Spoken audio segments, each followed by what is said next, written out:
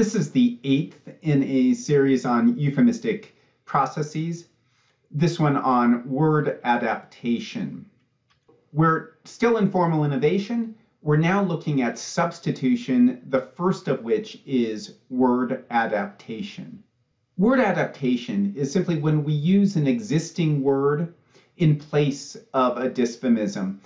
Usually the existing word has some sound similarities to the dysphemism.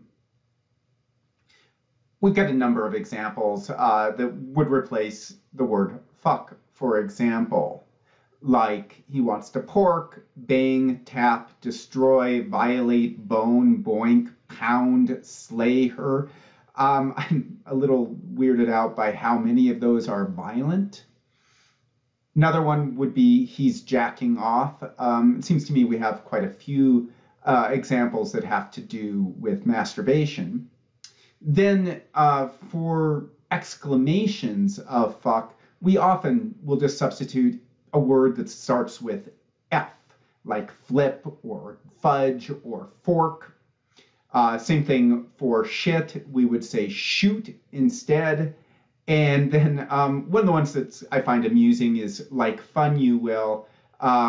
That's one that Mike Birbiglia has some fun with in one of his bits. My whole life when I wasn't allowed to do something, my mother would say, like fun you're doing that.